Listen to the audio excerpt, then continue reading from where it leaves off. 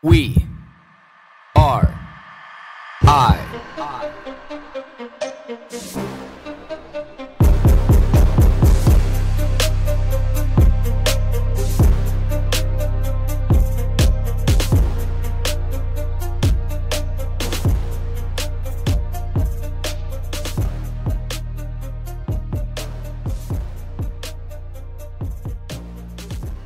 Who am I?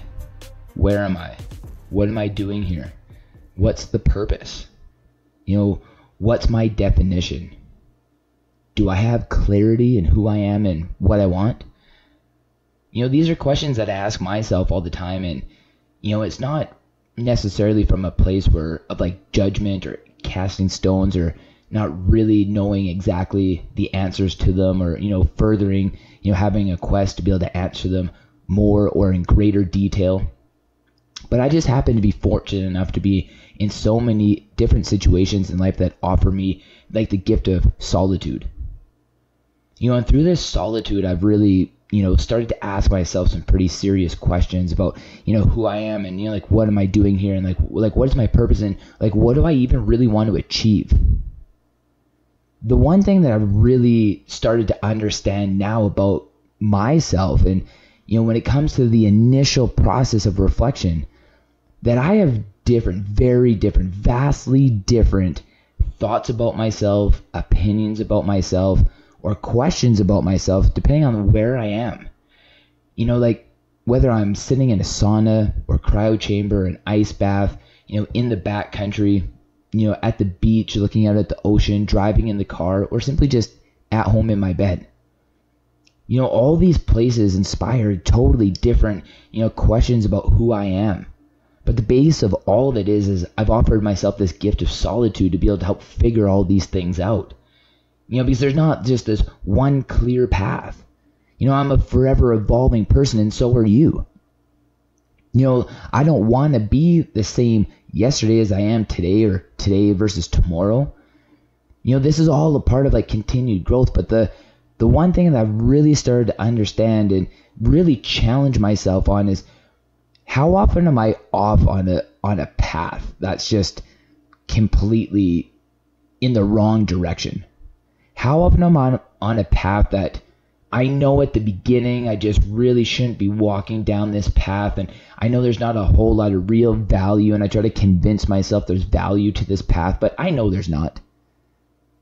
Because there's just so many paths. There's so much information out there. There's so many lines. There's so many roads. There's so many cars. There's so many buses. There's so many trains. There's so many gondolas. There's so many places to get places. And there's so many ways to be able to express. And there's so many avenues to create. And like all these things can be great. And we are of people of the type of species that needs these things. But do we need thousands of these things? Because the one thing that I really like, after having some real serious conversations with like people who are just absolute value to my life, like the one thing I realized is that if I'm 36 years old and I'm just having a bitch of a time figuring all this stuff out most of the time, how on earth do we expect our children when they're teenagers or when they're like, preteens or even younger than that? Like we look at them and we look at these battles and these issues that they're facing and they're fighting, and we don't figure it out.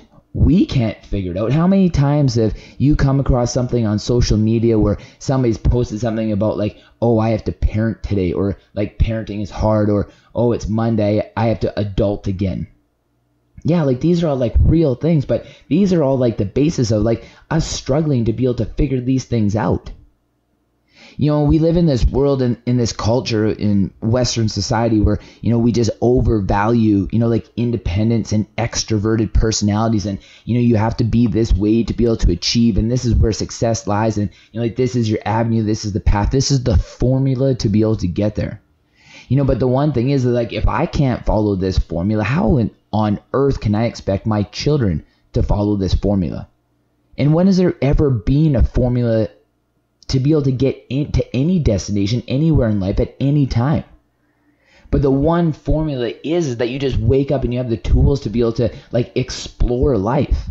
But we're not even allowed to really explore life anymore, because if we explore life outside of the definition of how to be able to explore life, this becomes wrong. This becomes like outside of what society's expectation is of how you get from point A to point B. But you know what? The one thing that I have the most comfort in now, and actually the one thing that I probably value the most about myself, is the zigzag path to be able to get there. And I think that's why, like discovering, Ayurvedic medicine and ancient Chinese medicine and Taoism and all these things, and realizing that like a lot of this process is simply just affording ourselves as individuals, which allows society and other people in our communities the chance of exploration for themselves, the chance of just trying to be able to like figure themselves out and figure out a point A to point B in any zigzaggy path that goes up and down, left and right, back and forward, with a blindfold on your knees, crawling across your back. Like sometimes we just need this. Sometimes that is the value of getting there, is just simply trying to figure it out. Because I know the more that I'm put inside this box, the more that I try to convince myself that there's this one singular path or there's this one formula, and the more I listen to other people and realize that they're not successfully living their lives in this singular path and singular destination, and that's how that you should achieve success in your life. These are all things that people describe to me, the things that they can't stand about life, and these are the things that make it the toughest parts of their lives. And I remember being challenged with this for the first time of, really breaking outside this mold. Like one of my really good friends, and still to this day, really successful guy, business wise, and, has done very well for himself. And in the middle of the day, midweek, I was talking to him on the phone. I'm like, hey man, what are you doing? He's like, you know what? He's like, I'm just going to grab my skateboard and go to the skate park. And I was like, what? I'm like, man, we're in our late 20s. It's in the middle of the work week. Like, you're a successful businessman. I'm like, and you're going to hop on your skateboard and go to the skate park? I just didn't get it. I didn't understand it. But like now I look back and I'm just like, wow. This is like, he's been breaking the mold and just refusing to be able to live down a singular path and a singular formula to be able to get there his entire life. And I'm like, how absolutely incredible is that? These people have been laying these concepts in front of me through the entire course of my life. I just was not willing to be able to see it. But the one thing that I do, the more that I look around, the more that I listen, the more that I hear, and the more that I see that all the situations that are going on in life and the struggle our kids are having with, and like the struggles all the other adults I know are having with their children and themselves, is this clear definition, like this line, this path. This avenue that has no right turns or left turns. It has no peaks and no valleys. It's this blind path that you can walk on, this formula for how to be able to get somewhere in life. But what if I don't want that? Like, what if I don't want that? What if that's not where my happiness lies? What if that's not where anybody's happiness lies? Like, what if there's an entire world outside of that? And this is like one of the concepts of Taoism that, like, as soon as I heard it, I was just immediately connected with it, and doing an incredible injustice to what it actually says, but the foundation of it being, just that if the path can be clearly defined, it's not worth taking. And I look at that, the more my path is undefined, when I wake up in a day and my day is just my day, I love that. But the more that I know that I have this meeting, that meeting, and like this and all these different million things going on, and my schedule's booked for a week and a month, and there's just no room to be able to breathe in it. Like, that's not happiness. And I know we live in a world where there's like responsibilities, and we all have to work, and we have kids, and we have obligations, and yeah, that's totally fine. But the one thing is like we are absolutely entrenched in this bubble in Western culture, thinking that like the entire rest of the world lives this way. And like, the more that I talk to people on this podcast, and the more that I listen to people who've been at places in the world and developed concepts and mentalities and philosophies on their lives, I just realize that like There's nobody that I know that really is happy, that has an absolute clearly defined path. Some of the happiest people I know have this undefined path. And even the people who look and have the appearance that they have the most defined, like some of these high profile business guys that I know.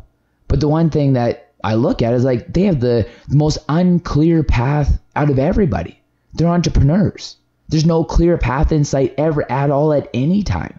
Constantly forging new ground. So where I thought I seen all these representations of people living these clear paths, like it's really not. So why are we all? Like why don't we just allow ourselves the freedom to be able to explore life? Because these are the things that we need within inside of ourselves. Like these are the things we need inside of our communities and our families and our societies where we have the opportunity. And the biggest injustice we see to like our children is, saying that, yeah, you've graduated from grade 12. Now figure out what you're going to do for the rest of your life. Why not tell them some real information and tell them that, most people who are successful have changed occupations 2, 3, 4, 5 times to be able to get to something they figure out that they like. Why not tell them the truth? Why not just allow people to kind of stumble for a little bit to be able to figure it out? Because everybody learns by their mistakes. Everybody learns by, understanding like paths they should and shouldn't go down, and, an understanding of like what is good and what is not to them. And, maybe what we should do is just stop telling other people what is right for them and what is wrong for them.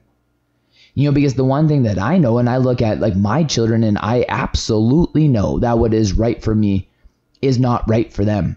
And I have one of my 3 children, when I look at her, I'm just like, yeah, like you might lean a little bit more towards, like how I live life. I can see it a little bit in you, you're a little bit more like higher energy, like, you get after, like I can see some similarities, but I also see incredible differences. And these are the things that I look at them and I'm just like, just go, just like get out there.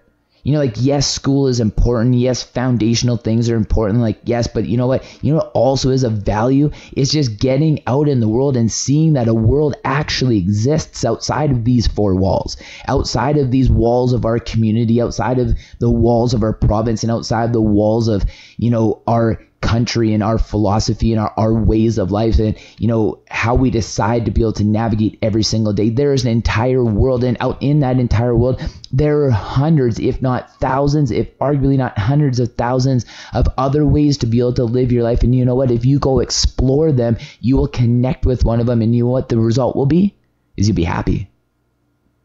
Because like when you look around it, when I look around it and I see like, like all these children now are byproducts of us, and we look at and we question why this generation is so lost and they have, no ambition, and like these questions and that questions, like, we are the ones who set these children up. Like we are the ones who have raised these children, whether in your mid to late 30s like me, or in your 40s, or like we have built these children. Like this is a byproduct of what we have done. These children have not woke up and decided to be able to walk down this path because they've chose that. We've told them that this is the way to be able to go. And if I want to afford myself the opportunity to be able to grow simply by learning and studying and understanding what I like and what I don't like how can I tell my child that they need to be able to do this because this will make them happy? You need to walk through these steps. You need to jump through these hoops. You need to go down this singular path because this is what we deem to be right. This is the path we deem to be the righteous one to be able to take. But who am I? Who am I? Who am I the right to be able to tell this child that that is the path for them? When I look at me and I say, me as an adult, me as 36, you do not have the right to be able to tell me what my path is. I will forge my path. I will find my path. I will understand that. Give me the gift. Honor me with the gift of exploration. Give me that gift. Do not take it away from me. Offer me that gift. I will offer you that gift. Find who you are. Find those things that you want to be able to connect with that make you whole as a human being. Change jobs every 6 months or 3 years. Change the way that you eat and how you eat and how you work out and how you live your life and the movies that you go to and the music that you listen to and the clothes that you wear and the car that you drive. Because that's life. If we have all of these options and we realize having some options is what connects us with being healthy and whole and an understanding of who we are, then why do we get in a singular lane and not get out of it? Why do we walk a singular system of living our lives and saying, this is what will make me happy? Although I'm not happy today, if I perfect this path, if I keep walking down this path, I will get to a point where I will be happy. Because if you would have told me 2 years ago, if you would have told me 5 years ago, if you would have told me 10 years ago that I'd be sitting here today, airing out my life, my emotional life, my physical life, the representation of my life on a podcast, I would have said there's absolutely no way. And on top of that, if you would have told me that I would have just valued the most having like hours long conversations with people and their story and just being infused with who they are as a person to figure out who I am, I would have said no way. If you would have said that I would be studying, Ayurvedic medicine and ancient Chinese medicine and Taoism and all of these different holistic ways of living life, I would have said, maybe I could see that, but I can't define that to you. But you know what I can tell you today is I'm doing all of those things, which leads me to believe in probably 2 years from now, in 5 years from now, in 10 years from now, I probably might not be doing any of this. And you know what? I want to be at such a point of peace in that. I want to feel a sense of comfort in that. I want to know that that is where my happiness lies. That is where I'm going to be my most peaceful, is just understanding that I am always going to be different because I always have been different. And I haven't been different just living the same singular life. I've been different because I'm on a constant quest, because there's so much. There is so much that I can connect with. There is so much that is going to offer value to me. And this is one of the biggest reasons why I've never wanted to be Christian or Catholic or Hindu or Sikh or Buddhist or one singular thing. Because what an absolute injustice to say that this one way is the only way and the only righteous way to be able to live my life and define my life by this singular avenue. No. Because you know what? That will also mean that, like every other aspect of life, what if I would say something as just as egregious as saying that I should only surround myself with people who are white? That would be just as disgusting as saying that I'm going to only focus on one singular avenue of my life and only think there's value in that singular component. There's not. There's not one aspect of my life where I can sit there and I can say there's only value to this singular component. And I look back at the way that I've been subtly telling this to people for so long, where it's like, yes, I'm non-denominational and I'm proud of that. But I have tons of friends who are Sikh, Hindu, Christian, Catholic, Muslim, Buddhist, non-denominational, because you know what? They are amazing fucking human beings. I don't just lift weights, nor do I encourage people to, because I love biking, I love rowing, I love hiking, I love running, I love lifting weights, I love playing squash. I love all of these things, and they're all of value. I don't just eat beef because I like fish, I like chicken, I like buffalo, I like all these things because they're all of benefit. I don't just eat cucumbers because I like bell peppers, I like carrots, and I like potatoes, and I like cauliflower.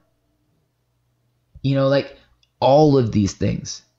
They're all options because there's value in them all. And these are the things that Ayurvedic medicine and ancient Chinese medicine have taught me, is that there is so much value in everything.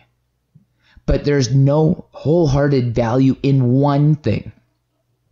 So why are we convincing ourselves that there's these avenues in life that we can hop on, we can get in our proverbial car, drive down this proverbial lane and say, this is where I'm going to get to my proverbial happiness? But this is why I find that these connections, these philosophies, it's like, no, there's not just this benefit to one place in life, because life might exist more than just this physical presence that I'm in. No, there's not just this value to one plant or a species of plant or a region of plants. There's benefits to them all. There's not a benefit to being outside on only sunny days. There's not benefit to being, like with a certain group of people, because there's value in absolutely everything. So why do we And more importantly, if you actually connect with that to any degree, why are we trying to convince our children that there's still these singular avenues if we have not learned anything yet? When will we? And how are we going to teach our children to teach their children that there's more than one avenue, there's more than one path, if we are hyper teaching them that there is only one? But you know what? There's not. Find the value in exploration. Find the value in getting out there and just living your life and understanding that there's possibilities, there's value. Understand hate to value love. Understand the value of rain to appreciate the sun and the flower that comes along with it. Understand the value of just being around people who authentically have just found something that they love, no matter what it is, even if it is not yours. One of my most amazing friends that I have in this life is a devout Christian. The one thing that neither one of us do when we're together is challenge each other's belief system. Because he has the right to be able to choose that, and I honor and I respect that. Because he honors and he respects my way of thinking, and we both find value in the air that comes out of each one of our mouths. And I want to continue to be able to operate. I want to continue to say hey, I hope that you're doing that too. I hope for me, I'm playing catch up to all of you. I hope that all of you have been doing this for a lifetime, and you're sitting here listening to this right now and saying, Blake, about time that you've caught up to this. We've all been living life like this, and you've been in the Stone Ages. Well, thank you. And if that is the case, thank you. Thank you for affording me the opportunity to be able to catch up, because I'm here now. But that's the one thing that I want to be able to look at around in my life, is saying how can I give more people the opportunity to be able to do that? And this is the reason why we are I. Let's all explore. There's not a singular component to this podcast, and I never really thought that there was a singular avenue to it, or there ever was going to be.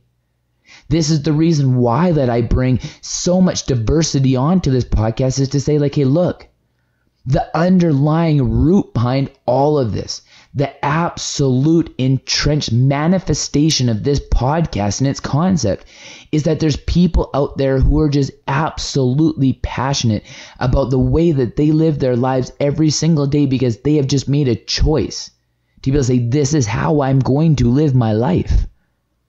And no matter how strange it may be to you or to I that they're doing that, they have this absolute gift that they're sharing with the world. And I hope that we all can just look at it and take it in and say, this is a gift. This is a gift for us. This is a gift for us to receive. Because you are living your life every day that when you open your mouth and the air starts coming out and you start talking about this thing that you are passionate about, I see it.